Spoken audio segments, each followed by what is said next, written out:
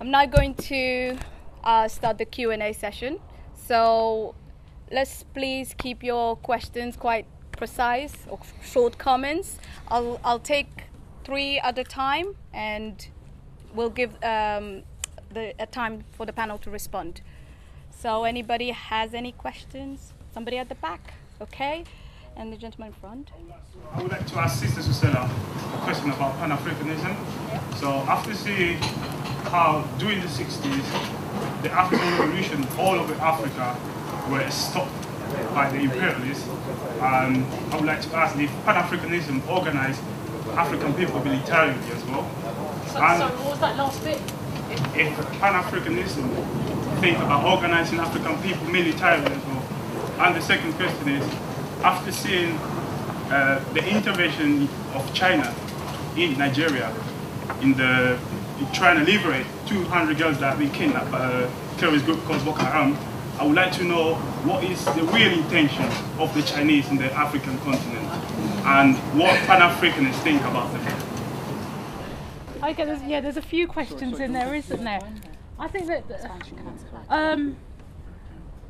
I think your first point about Africans developing themselves militarily, that's something that's already happening. So we can talk about the African Union, for example, massive international military force. I don't think any other continent has a national military force like that.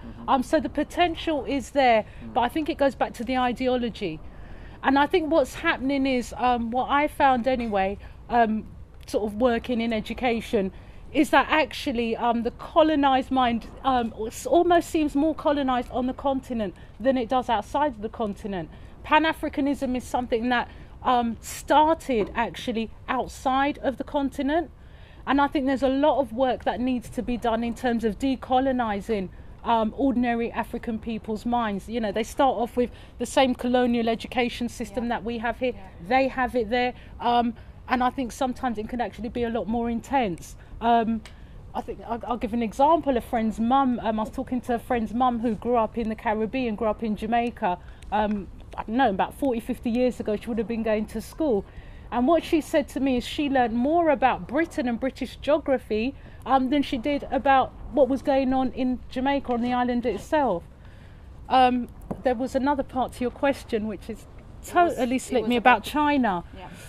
What's their intention basically on the continent? Personally, my personal opinion, I wouldn't necessarily think their intentions are necessarily good.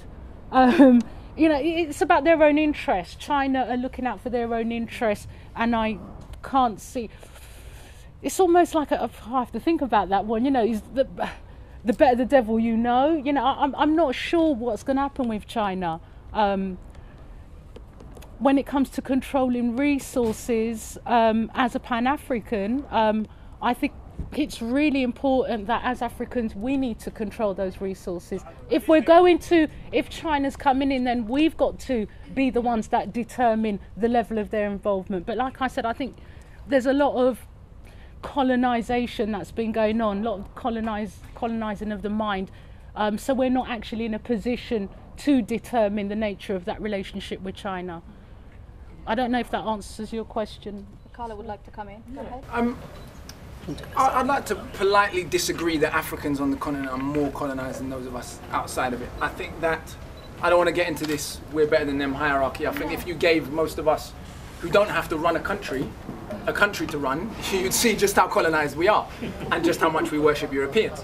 I think unfortunately for brothers and sisters on the continent, they do have that task of actually running countries rather than being the recipients of, frankly, in some cases, European charity, like those of us that live in the West and in America are. So I don't think it is that anyone's more colonised. If anything, I would say brothers and sisters on the continent are more militant, and that's why the pushback against them is harder. I'm going by experience because I have students that come over from the continent and they come to university. And when but who's being chosen? Do you see what I'm saying? True, so if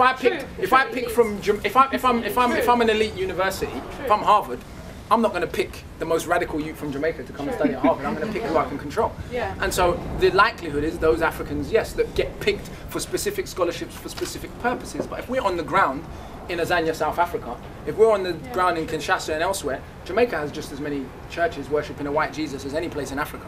So I don't think we're more or less. I think that with China, I think the jury is out. And what I'll say is this: I think it's easy. Again, our worship of Europeans means that anytime anyone else steps in, we're more weary of them than we are of the very people who've been killing us for 500 years. It's amazing. We'd rather stick to the people who've proven what they're about than say, you know what? But it's our historical ignorance and our lack of understanding of our own history that feeds this. Was Africa some insular place that wasn't trading with nowhere across the world before Europeans arrived? No, it was not. We were trading with the Middle East, we were trading with India. The famous Damascus swords, where was the steel made? In Africa. So they're referred to as Damascus swords. There was globalization before Europeans came along. The Chinese were in East Africa. They were sent. Admiral Zheng He was sent a giraffe. He came to East Africa. He bought a giraffe and he went back home. So we have a historical relationship. Chinese people are humans. That means there's Chinese people that are capable of being absolute lunatics and Chinese people that are capable of being wonderful. But my view, to be honest with you, as much as it might upset some people, is China doesn't owe Africa anything. China did not put Africa in the position it's in. The African elite, Arab imperialism and European imperialism put Africa where it is. If African governments did not negotiate the best deals for their people, there are not Chinese military bases forcing them to sell off their resources cheaply, like there is with Americans and others. What is a Chinese businessman supposed to say? Oh, well, you know, all this coltan and diamonds, I don't really want it. You know, you keep it. You know, they've got people to feed too. You're an individual, right? If you're on the block and someone says to you, here's £500, well, you're gonna give it back. So I'm just saying that I think the onus is sometimes on the wrong foot. That doesn't mean we should romanticize what's going on, and I agree completely. Africans need to control their own resources and their own development, have an agenda for their relationship with China, and the better African governments seem to have that. Who built the military base in the north of Zimbabwe? Which is maybe one of the reasons Zimbabwe didn't get dealt with like other countries. It was a relationship. Zimbabwe said, we'll sell you X amount of diamonds, and you build us what we want. Thank you. We'll move to the next question. Sorry. Yes, gentleman there, it's fine. Go ahead. A question for Akala regarding propaganda, this and the other, especially with the youth and with music. In regards to turning the whole thing around, this really sounds pessimistic, but I think in this day and age, with the overtly hypersexualized media, it's really not possible. If you look at the artists that are being played on the radios, they're either 1, white, 2, good looking, and 3, if they are black, they are lighter in skin color. For example, Drake, right? Now I know a lot of black youths in my school. That's the area, right? And they're all quoting constantly Drake and J. Cole. They forget Wu-Tang, and they don't listen to Jimi Hendrix. They have no clue who Jimi Hendrix is. And because they're so influenced by these people, and they're influenced by their lifestyle, they want to achieve that lifestyle, and completely forget about what is truly important. So in that respect, with the youth captivated by these sort of people, it's going to be completely impossible, almost completely impossible, for this generation to turn around. And also quickly, of course, they can. With ISIS taking over Mosul, Tikrit and Fallujah in a matter of 5 months, and with Maliki and America inferring that they're going to have some sort of joint strikes with Iran to combat ISIS, what's the sort of background narrative to this? I'll take next question. There was a gentleman here. Yes, go ahead. I was wondering, this is open to the whole panel. Yeah. I was wondering if you believe that, might sound a bit crazy, but if you believe that the reason that Obama was elected is so that America can get into Africa. Because I really believe with the whole African thing, the colony thing, it was sort of set up, and also without our own, medium for people, be it radio, be it social media, whatever, that is large and not shut down and not controlled, how are we able to sort of talk about all of the issues here today and get them out to all of the younger people who are quoting Drake and talking stupidness about Beyonce, because we really don't care about that. Okay. Any more questions? Yep. Yeah, my question is about what Carlos was talking about with the academics being in the ivory towers. My question is actually, it's about critical whiteness. I came across this course actually when I was in Berlin, and a lot of leftist people, they like to include this in their discourse, and it's kind of almost like a rite to passage, which has somehow been distorted, because it's like once you do a critical whiteness course, you can somehow say then, well, you know, I also volunteer at refugee solidarity events and stuff like this. And I basically wanted to ask how much stock you put in courses like this, and how much value you would say it gives to the discussion about race. Because for me, sometimes when I look at it, it's almost as if it's a structure that's been built to allow people to absolve white guilt. So, and also it brings up the idea of this whole course of, I don't know if anyone remembers the doctor's name, but she did this course of blue eyes and brown eyes or something like that. Jane Elliott, thank you. And it brings up this kind of concept as well, as how much value is in something like this if people are going to take it in this kind of angry way and then not actually think about it. So, okay. Could I just quickly add something about the machines I was talking about? When we do have an artist that does come out, such as Loki, the house gets raided and they get shut down completely. That shows that how sort of powerless and how powerful the machine is. So, you know. I don't think there's. Shall I answer that one first? Yes, please. There's no reason for despair, in my opinion. It isn't impossible. Slavery wasn't supposed to end. African countries weren't supposed to get the limited amount of independence they have. The bigger struggles than what you're talking about have been fought. If Malcolm X died when he was 25, as people always point out, because a lot of people like to diss Tupac, who in my opinion was a revolutionary in the making but had his contradictions. Yeah. Who am I to judge Tupac? If you listen to my early music, clearly I had my own contradictions too. If Malcolm X died at 25, what would he have been? A drug dealer? You know, a man who pimps women, etc. All of the things that we know Malcolm was at 25. What propaganda caught Malcolm's ear? That I write, I perform. I'm very thankful to be here today and for all the events that I go to where you're in a room full of like-minded people. One thing, a problem I was discussing with another artist the other day was that we go to these events and everybody who's there is already of that mindset. So we all do our thing, we perform, we talk, yeah, I love your work, whatever, and then we all go home. We might talk about it to our family, our friends, who are all of the same mindset. How do we now take the message outside of this circle? Yeah, this is a question directed to Akala. This is a question directed to Akala. I've read some some criticisms of white or privileged theory as a whole. One criticism is that pointing out that white people are privileged isn't like so much like an aha moment. It's like should be obvious, right? It might not be obvious to white people, but it's obvious to everyone else, right? And is it more important to fight white supremacy as a system and organise against it rather than like focusing all our energy on like pointing out that, you know, white people are privileged? Okay, so the first one is about NATO and if we plan anything to oppose them in August. So who would like to come to that? Just on, as I said previously, listen, we had the those of us who were there 2003 on the march, right? But frankly, everything in the West, and this is Malcolm X's point. He says, if the homeland is not free, we're not going to be free. Homeland is fighting. Yeah. Are we going to support it or not? Simple as. Homeland is rolling on the West, the so-called West, is rolling on all of our countries. It's rolling on CARICOM. It's rolling on ALBA. It's rolling on the African Union. It's rolling on the Shanghai Cooperation Organization, and it's rolling on South Asia. Where have the forces been? I'm just going to finish off on this. Just this question to you. Really think it through. Where has the forces been overwhelmingly that has fought white supremacy and colonialism and neo-colonialism? Is it in the West, or is it in the majority of humanity, which is in the non-West? The answer is obvious, and that's what we should be developing our understanding, and understanding the contradictions, because there's many contradictions there. But, you know, we all have contradictions.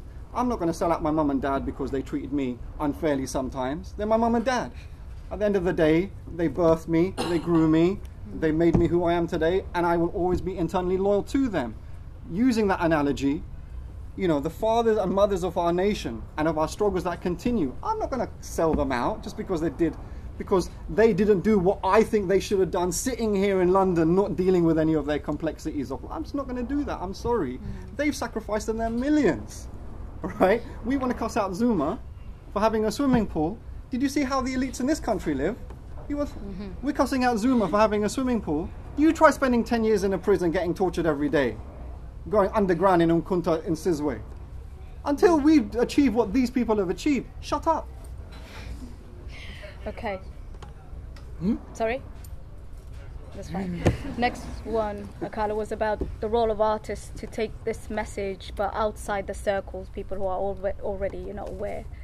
What do you do? Following on from what Sure. Brother Sukant said though as well, I think that said, people living in many of these countries also have the right, and sadly many of our people who are not revolutionary and leaning, this idea that all our people are wonderful is obviously not true.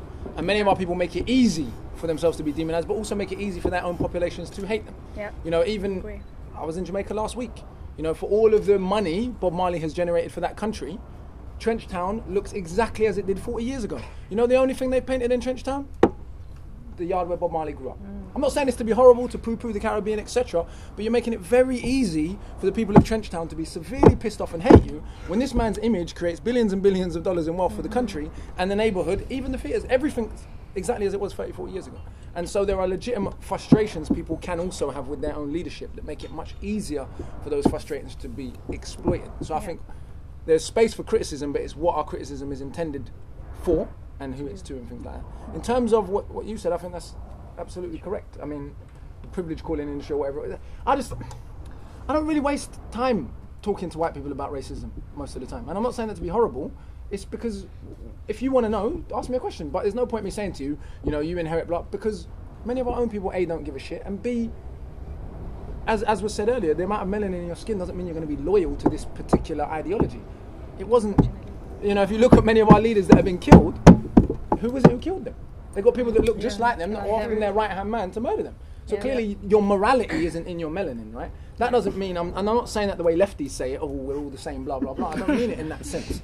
I mean it in the sense that you're absolutely right. The system of white supremacy and individual white people is not exactly the same. And if someone genuinely has revolutionary leanings and wants to engage in something, or if someone like Tim Wise exists and he wants to do what clearly all of us who are brown have not been able to achieve, and that's educate white people about white supremacy, good luck to him, right? Why should we oppose him? He's trying to take on a task that we clearly haven't been successful at.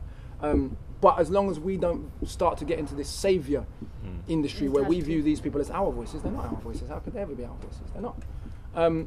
With the artist scenario, I don't know, I was one of those people that didn't want to listen to all this stuff. And I went to Pan-African Saturday School. My favourite rap groups when I was a kid were Mobb Deep and DMX.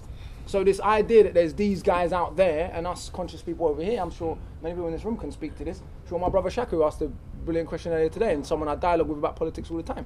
If he was to speak about his upbringing in Chapeltown and Leeds and the things that he went through, etc., you're not seeing before you, the man that you see today is not the teenager you saw 10 years ago. So it's just hard work, and we shouldn't be afraid of hard work. But we are pulling people in. Billions and billions are spent bombarding them with these images. Billions are not spent on artists like yourself and others. And so of course it's going to be a struggle. But I don't think we're in a room always with like-minded people. I think people have evolved to the position that they're in now. And some of the people who are in this room in 10 years might go completely the other way. But do you feel like sometimes, like one thing that I struggle with sometimes is the tone of things, the way they're written is actually quite abrasive sometimes. Like, a lot of people write about things they feel strongly about, but one of the challenges is to make it accessible to people and not make yourself sound like I'm angry and I'm militant and you're not going to want to talk to me. It's about, like, I don't know, how can we even empower other young people? Sorry, I'm not like asking another question, just like elaborating on the original question. Just to like, what, I don't know, do you have any advice for like younger people maybe who aren't as mindful about their tone and the way they carry themselves or anything like that? Just going to say just a few seconds. I mean, it may not be very popular, no surprise, I'm Sukant. Quoting Dead Prez, turn off the radio. Why not just turn all this shit off? It's just profoundly permeated with misogyny, internalized white supremacy, violence and destructiveness. Some of you who are here for the first half an hour, 2:30 to 3, we had a CD by Abida Parveen, a Sufi singer from Pakistan, former undivided India. Sings in Punjabi, sings in different languages, in Urdu. And we have cultures, it's not all hip-hop. I'm sorry to say, I'm really sorry to say. Why is the conversation always dominated by hip-hop or grime or R&B? We have, you listen to that stuff and it liberates your soul. Listen. This is just me, my personal point, right? I listen to Imtech. It makes me feel horrible. I'm like, just turn that. Where's Nusrat? Get Nusrat on quickly. You know. What I'm saying is that listen. It's not all about hip hop. We have so many cultures and music forms of humanity that is not defined from the so-called entertainment industry. It's not. It's an oppressive industry, using and abusing and hustling on and pimping out our black revolutionary culture to internalize and oppress us back into the system. Just switch that off. Why don't we encourage our younger people to engage in that is what is healthy for their minds and their souls? I don't understand this personally. Yeah. The sister's question still stands because our young people are not listening, sadly. We're not even listening to reggae, which was a form of music that sold billions and billions of units, let alone some of the cultures you mentioned as valid as they are. And I don't think being aggressive isn't the problem. I was attracted to aggression as a young man, and I know most young youths in the hood. The reason Wu-Tang got through to me and Dead Prez got through to me and other conscious artists didn't, no disrespect to them, is because I thought they were soft. I'll be honest with you. And I thought Wu-Tang were hard, so I was like, I'll listen to what they got to say because I think they're hard. So I think there's a place for that aggression. But sadly, the other thing is materialism. You know, I went through a phase in 2010 when I dressed like a hippie and I didn't cut my hair and I didn't care what I wore when I went into schools, and I saw how youths looked at me. I drive a nice car, I dress a bit better now, and I see how youths look at me now. If you look broke in hip-hop and in our they don't want to hear you. So there's this balance of having your politics and your beliefs, but showing enough that you're like, I'm not a mug, and I'm not like this broke, horrible artist that no one wants to be, because people want to look up to someone they want to be like. And so it's a constant dialogue. One of the reasons Garvey was such a great propagandist, and I'll leave you on this, is even though he didn't steal the people's money, he always made sure he looked fresh, that he looked presentable, that people wanted to be like Marcus Garvey, even though he was, and it was a propaganda game. He was very clear about that, even if he dressed in the clothes of an English duke, because that's where our people were at that time. And so we've got to be able to engage on many different levels and speak on many different levels. If we try and come at them with some kind of hippie, flowery, you know, kind of stuff that they're just not going to get, and I wouldn't have got when I was 15, then we're going to struggle. So I think we've got to, I don't know, work on multiple levels. I wanted to come back on a couple of the questions that we've had around how do we turn the culture around, how do we use culture to get these ideas a little bit further than they are. And I mean, my oldest son just turned 11. He's in year 6, he's going to be going to high school in Tottenham in September. And you can see the way global mass media, the amount of control that it has over kids' thinking, more than it ever has. Like, we're in a very unique place in society and history, in a sense, that community has been almost completely broken down. You used to get your ideas, your ideology, your thinking, your attitudes towards things. You would inherit, like, you would get them through your parents, your aunties, your uncles, your wider family, your community. But that's been broken down, and what's coming in its place is the global mass media. First in the form of radio, then in the form of the television, then in the form of YouTube and social networks and whatever else. So it's like I see like my son's friends, and it's like the system has got a petrol pump directly attached to their ears, and it's just pumping the bullshit in, and there's nothing to stop it. You know what I mean? I've got, like, my son's friends, they got Xboxes in their bedrooms, they play Call of Duty, they play GTA, like stuff I wouldn't let myself play. They're playing it, and they're 11, very impressionable age. Do you know what I mean? And so they're building up these ideas around what their culture is, and it's about individualism. It's highly misogynistic, highly imperialistic, it's highly racist. I mean, I've seen people, I never played Call of Duty myself, but it seems to be they should just call it shoot the brown guy. Exactly. So that's the power that the global mass media has got, and there's two aspects to how we solve that problem, and it's not a small thing. One, at the small level, we need to do whatever we can. For me as a parent, it's quite an obvious thing. What I have to do is to break that power that the global mass media has on people's heads. As Sukant said, basically separate from it and provide alternatives. Even little alternatives can make a big difference to quite a few people's lives. Akala had, as you described before, Pan-African Saturday School. We need more things like that. So at the very least, even if it doesn't impact you right then when you're 7 or 10 or 13, you've got another ideology, another attitude, another way of thinking that you can draw on as you come to think about these things in your life. And Chuck D always says, Chuck D, the lead rapper of Public Enemy, I'm sure you all know, he always said the thing that saved us was that people like Mofenia Sante, who's a major Pan-Africanist thinker, he was at University in New York putting on weekend schools, Saturday schools that people like Chuck D and people around were going to.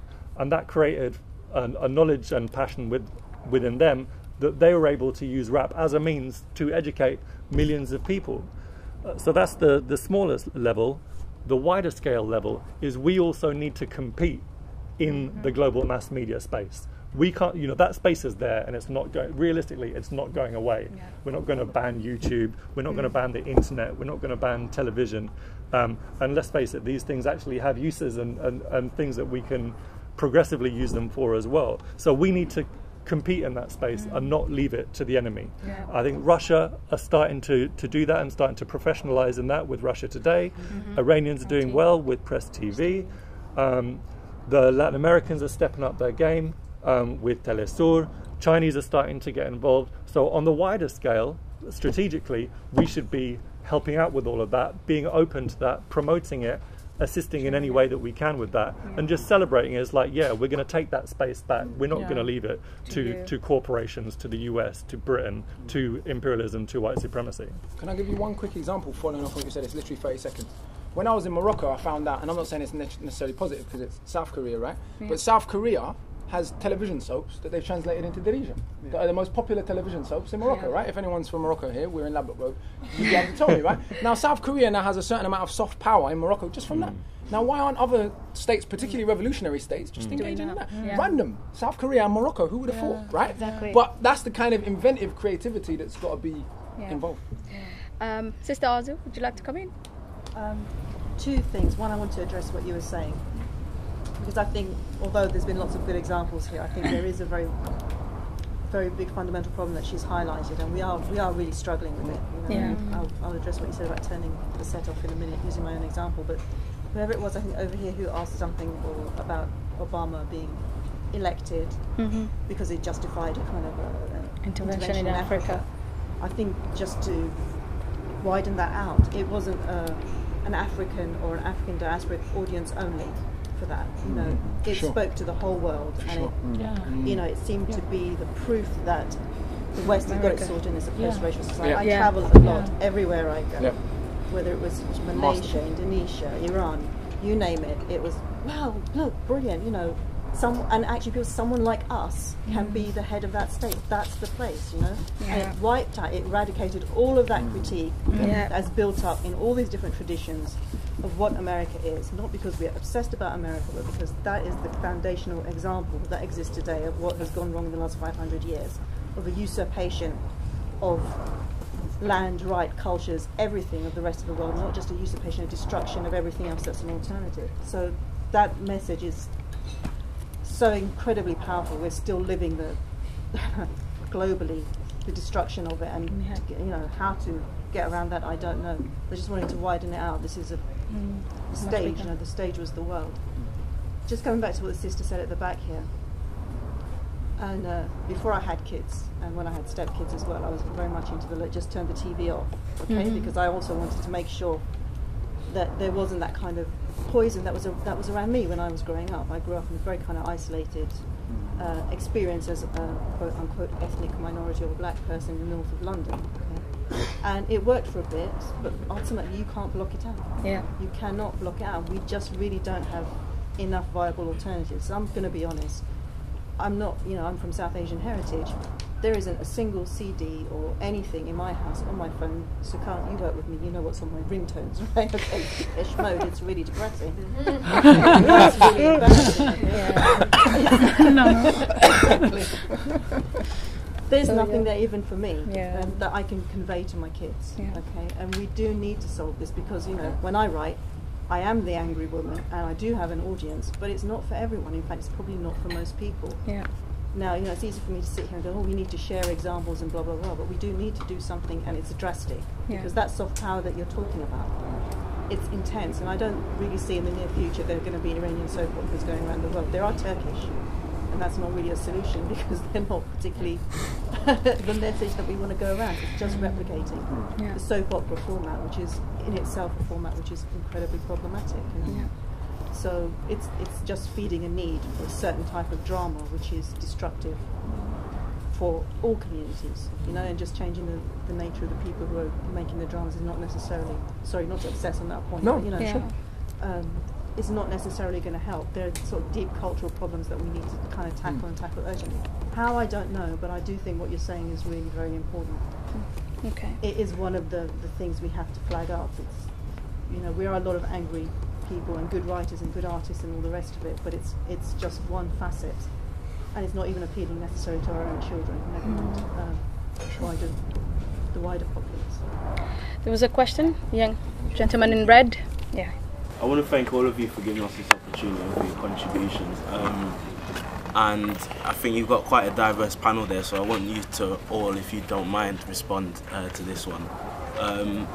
I think divide and rule's become, a really popular phrase now, and I think some divides are obviously imposed on us, but some are, created by ourselves. So I want to represent my ends, I want to, my fam, whatever, or even my religion, to continue the theme of ideology. How relevant do we think religion is to world peace today? Is it a force for peace or is it a force for war? That's a big question. No. Next one.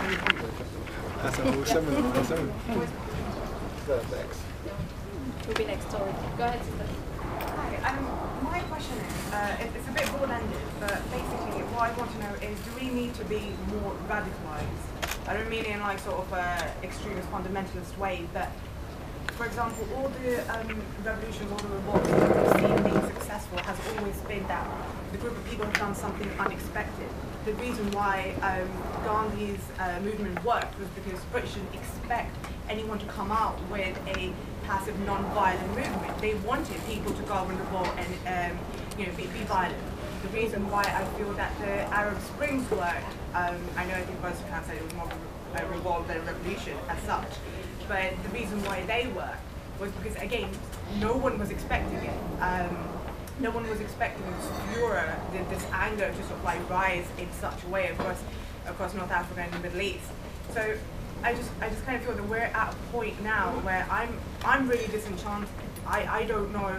I mean, I can be here in this sphere and with like-minded people and be like, right, okay, we need to do this. But at the moment I step out of it, there's so much moving against me. And to give a personal example, during the Arab Springs, I was doing a lot of critical analysis, a lot of blogging, but at the same time I was doing missile aerodynamics for my degree, and I was sponsored by MBDA. Next thing you know, I'm in my supervisor's office going, what is it that you're doing? Like, I didn't even know he could research them, I suppose he could.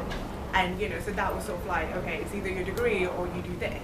So since then, I've been sort of like, right, okay, I'm gonna steer clear of all this, but how do you sort of, I guess in a way, how do you resolve your personal interests with like the wider community, the wider world? How do you go about and actually make a difference?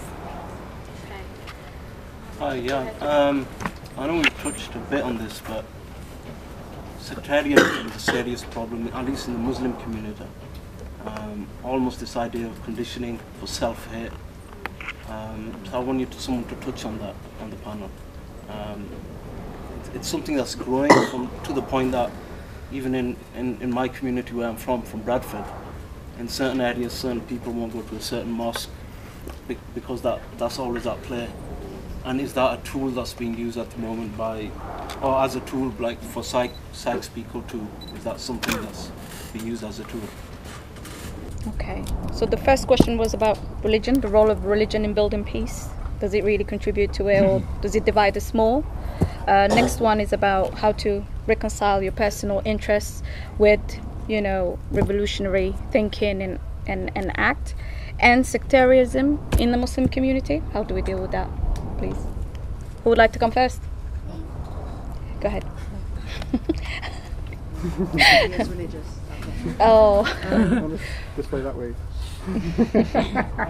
Too late. Okay. You know, actually, we've just actually published, well, not just, about 2 or 3 months ago, published a paper that touches on the question you raised.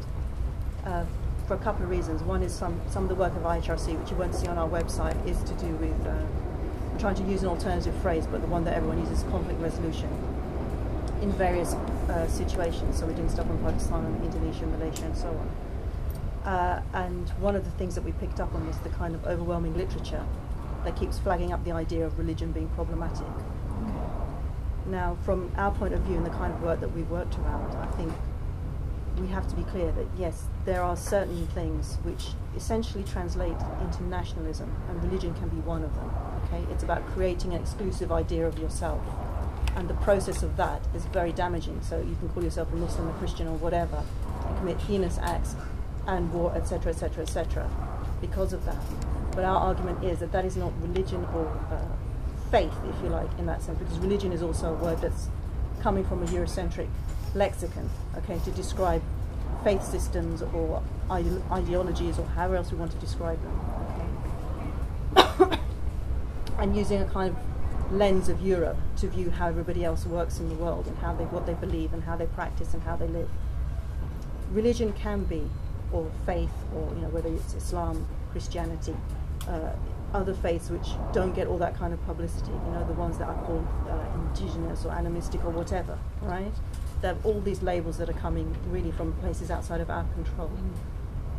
When they provide a motor for change, transformative change, can only be a good thing. It doesn't matter where the impetus for you to want a better world comes from, as long as it does not fall into that categorization of, okay, it's a better world for me because I'm better than you because I'm X, Y, or Z. Yeah. Okay, it's fine, it's good, and I think we've had a lot of positive examples of that over these decades in history, however you want to view it. It's not to say that people can't go around and say I'm X and Y using a religious narrative and create havoc and violence and whatever. We're just seeing it in Iraq right now. When I was speaking to a friend who's was coming from a Shia Muslim background in Iraq, saying I read the speech of the ISIS guy, and until he starts going on about killing Shias, to be honest, it's quite a nice speech because he's talking about the benefit and the victory and wanting to change things. And if you go to Mosul right now, people who didn't have infrastructure are getting free food and petrol and all sorts of stuff. All that's good. The problem is it's a narrow narrative just for X community, and it's excluding everybody else. So a religious motivation that actually was wanting that for everybody would be great. The fact that it's kind of exclusively done to the group that is okay, that is the saved community.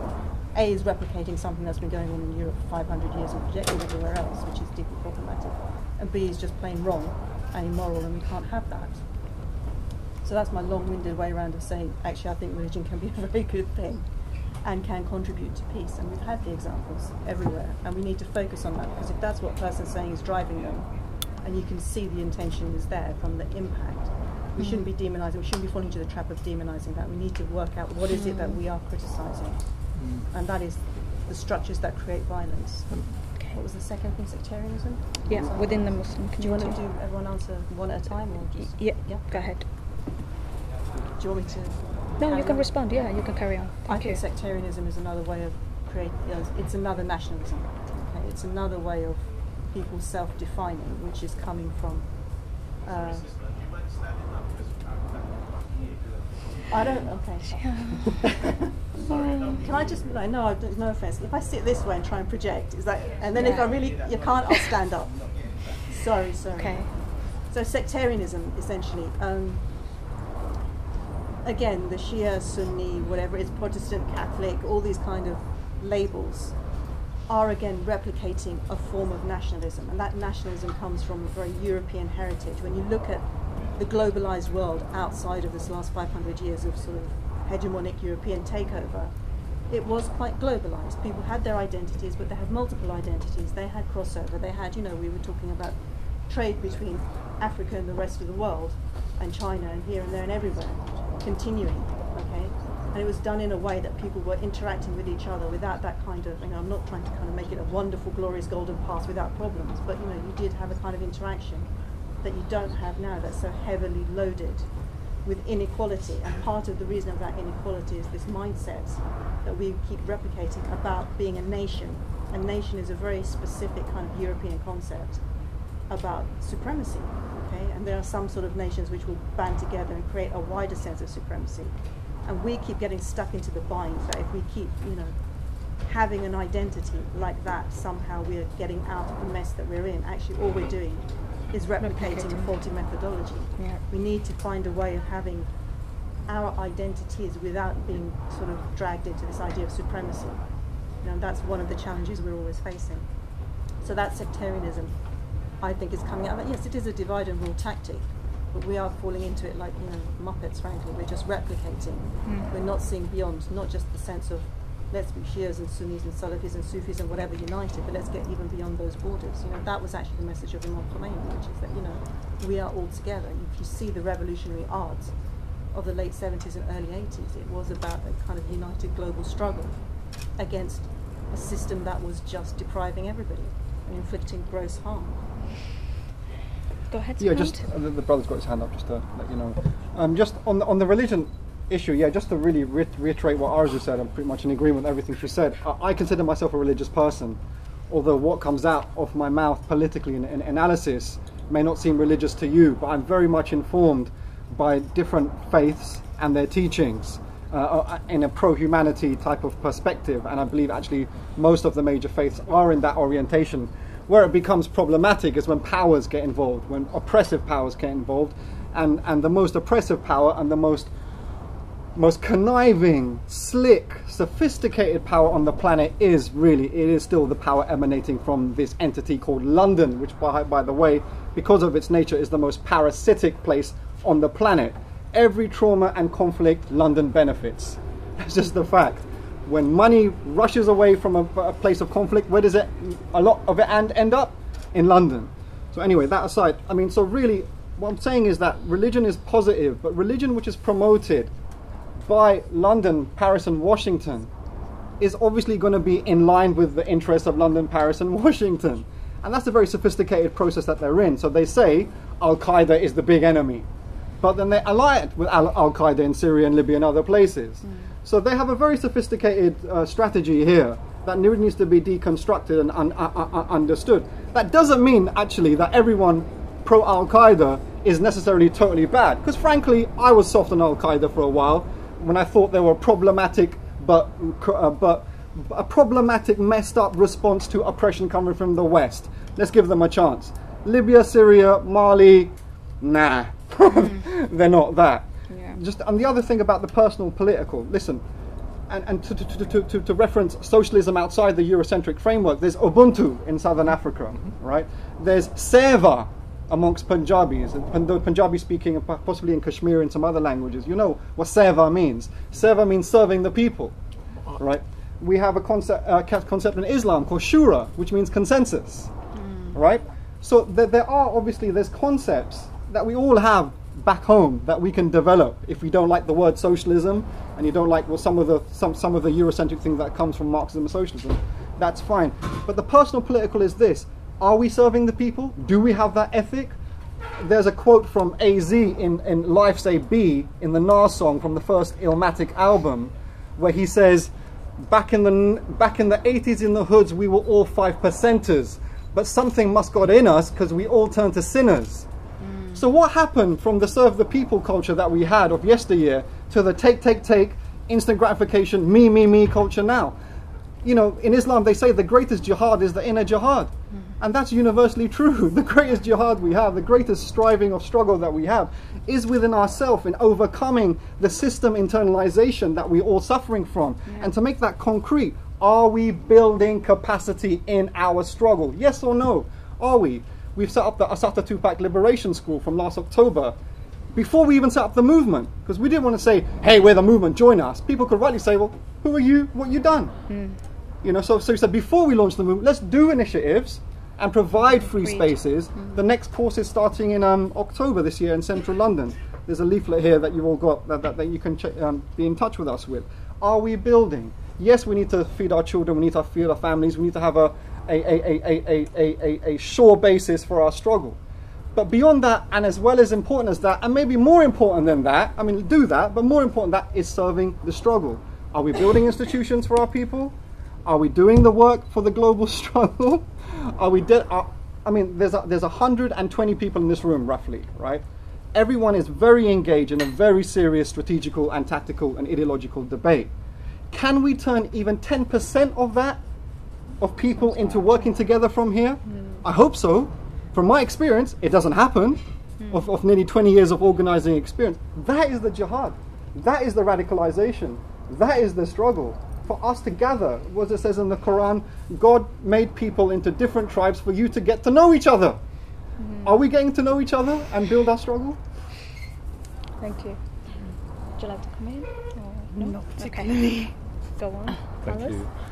Yeah, well, I'll talk about religion and sectarianism a little bit. I think they're obviously quite linked issues. Also, we're running out of time. Also, a lot of things have been said, and also these are very, divisive and very sensitive, fragile issues. I don't want to, paint in very broad strokes and step on people's toes.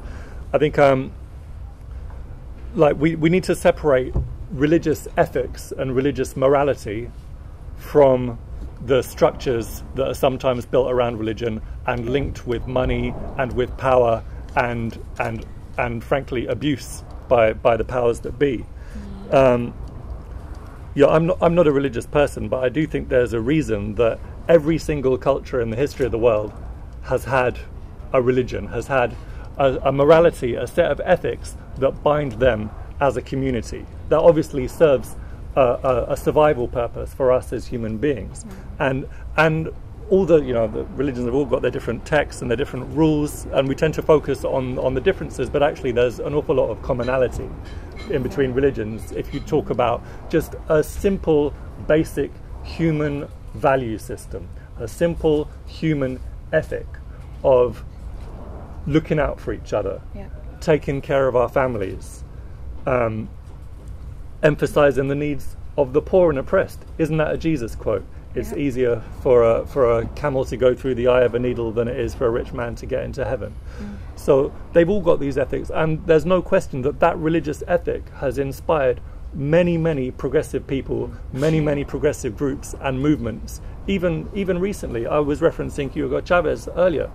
He identifies as a Catholic, which a lot of people will problematize because Catholicism is a religion that was imported and forced on the native population of the Americas by the Spanish. Nonetheless, what he took out of it was that ethic of just progressive humanity.